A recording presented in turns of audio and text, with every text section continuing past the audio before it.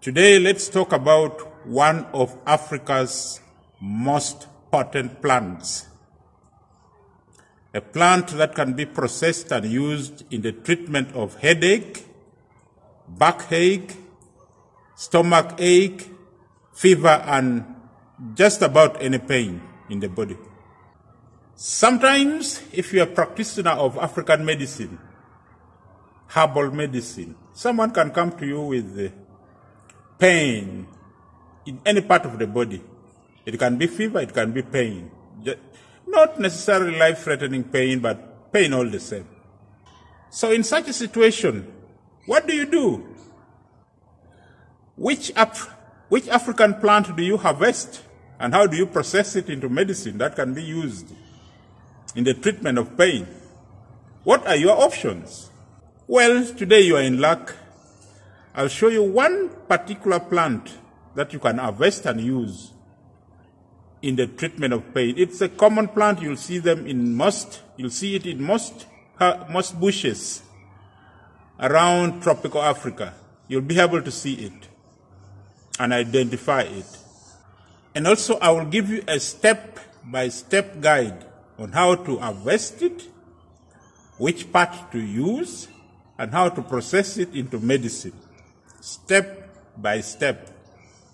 But before I give you the step-by-step guide, before I reveal that plant to you, I need a favor from you. Please subscribe to this channel, help spread the word so that African culture is promoted. Subscribe to the channel and click on that notification bell so that the next time I post another of this type of video, educative videos, you will be amongst the first people to be notified. Secondly, please be gentle. Be gentle on Mother Nature. Harvest these plants responsibly. I'm begging you, African forests are disappearing at an alarming rate.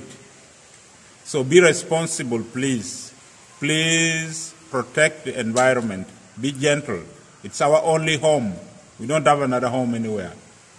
So please be gentle and harvest these plants responsibly.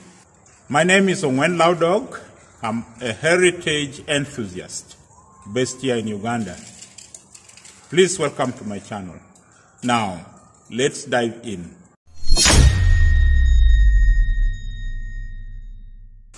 The plant that has properties that can ease pain and fever is this plant here. It's this plant. I'm sure if you love walking around the African bushes, you must have come across this plant. It is this plant here. Its name is Carissa Spinarum. Some people call it Carissa Edulis. Some people might call it conkerberry, while others might call it the Bush Plum. You can call it any of those names. The spellings are on the screen. But I'm sure you can recognize it and be able to call it by its local name from where you come from. In my community, the Lango community in Uganda, we call it Achuga or Achoge, depending on which part of Lango you come from. Achuga or Achoge.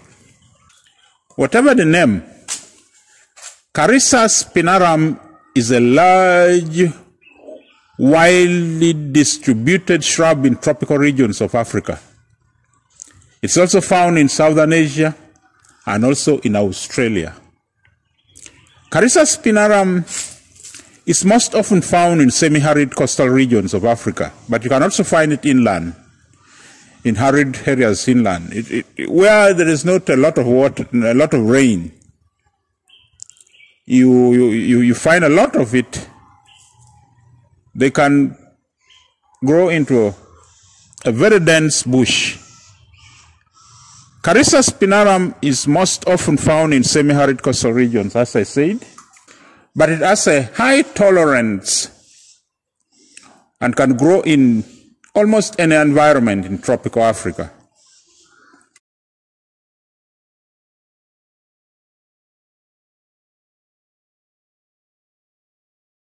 How do you process it into a painkiller? Here is a step-by-step guide, a step-by-step instruction on how to process Carissa spinarum to make it a painkiller. 1, dig out and wash a handful of roots. You dig out the Carissa spinarum and wash the roots. Clean it just like in a serious endeavor you are undertaking. You clean it. You don't boil it with the soil. You clean it first. Then you crush the roots. That's the second point. You crush the roots in whatever equipment you have. Maybe you have a mortar, maybe anything you use at home there in your practice for crushing roots. You use it, you crush the roots. 3, get 1 liter of clean water and you boil it. Boil the clean water. Make sure it's 1 liter. And you don't need to wait for the water to start boiling before you add the roots that you have pounded, that you have crushed. You boil it together. You can boil it together. At the same time you are putting the water on fire, you also put the roots into the water.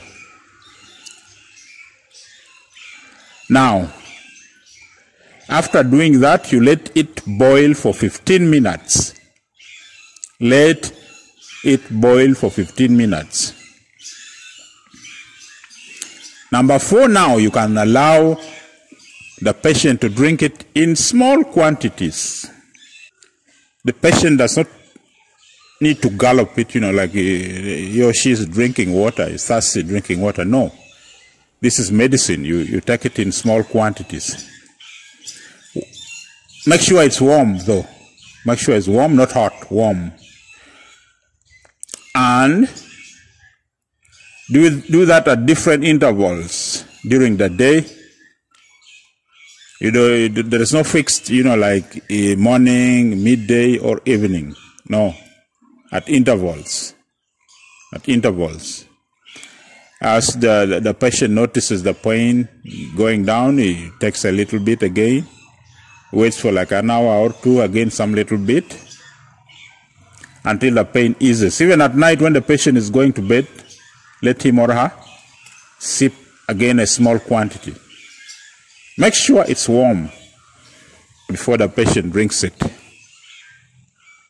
There you have it. Now it's your turn. Please let me know what you think in the comment section below. And also please subscribe.